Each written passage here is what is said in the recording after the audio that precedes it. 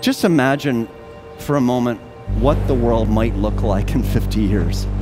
In the future, every human individual will have a plethora of technologies to augment their bodies. In 1982, both of my legs were amputated due to tissue damage from frostbite incurred during a mountain climbing accident. At that time, I didn't view my body as broken. Technology is broken. I'm an MIT professor today, and I recently started the Center for Extreme Bionics.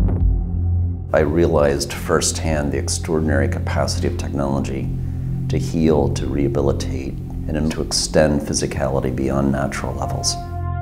For hundreds of years, amputation has been viewed as a procedure that's done when there are no other options. And so fundamentally, the surgery hasn't changed since really the Civil War era. How you feeling? I met Matt Carty. I said, would it be possible to construct this architecture?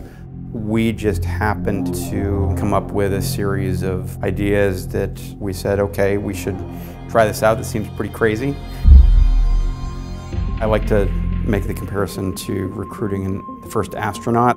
When I first met with Dr. Carty, he looked at my leg, said I would be a good candidate for this new procedure. Having lived with Hugh back in the 80s and climbed together, I knew that amputation wasn't the end of the world. The idea is to better control a bionic foot, which is pretty amazing sort of stuff.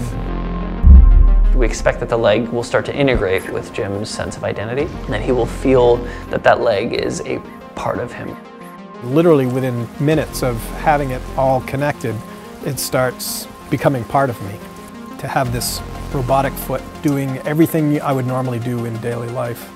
I think in 20 years, limb amputation will not be a disability. There'll be several dimensions that are actual augmentation, and that future is what we should work towards.